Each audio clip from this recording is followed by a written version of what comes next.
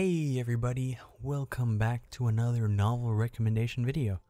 I don't have much to say in regards to the plans for the channel, so let's just get right into it. This time we're going to be talking about The Legendary Mechanic. The Legendary Mechanic is a novel about Han Xiao. Han Xiao is an average esports player for a virtual reality MMORPG called Galaxy. In Galaxy, besides being a competitive player, he was also a power leveler for others. One day, he suddenly wakes up in a research facility. After recognizing his surroundings, he comes to realize that he's been transported into Galaxy.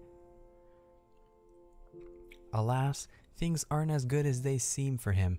The research facility he was transported to belongs to the most powerful evil organization on planet Aquamarine, the Germinal organization. If you're interested in knowing how Han Xiao handles this unexpected situation, I recommend you read the novel.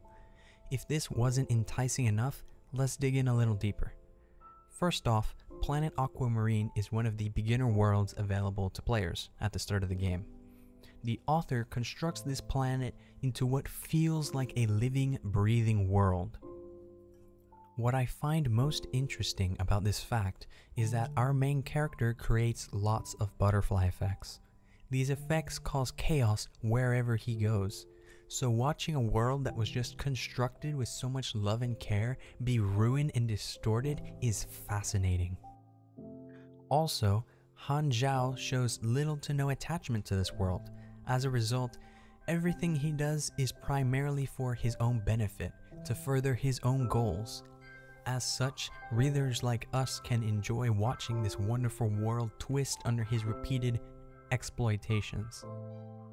Now, I don't know about y'all, but I'll never say no to watching a main character mess with things, especially if what he's messing with is so well built by the author.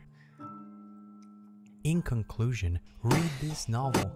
I am a sucker for VR novels, so I might be biased. However, I know this will be an enjoyable read for anyone who gives it a try. Regardless, the last thing I want to say is just a big thank you to everyone who's watched this far. I really appreciate it, and I'll see you in the next video. Hey, just a quick ed note I wanted to add, but I wanted to ask anybody here if I'm talking too fast. I feel like I've been talking a lot faster in my more recent videos, and I'm not sure whether that's good or bad. So I'd really appreciate your input. Thank you.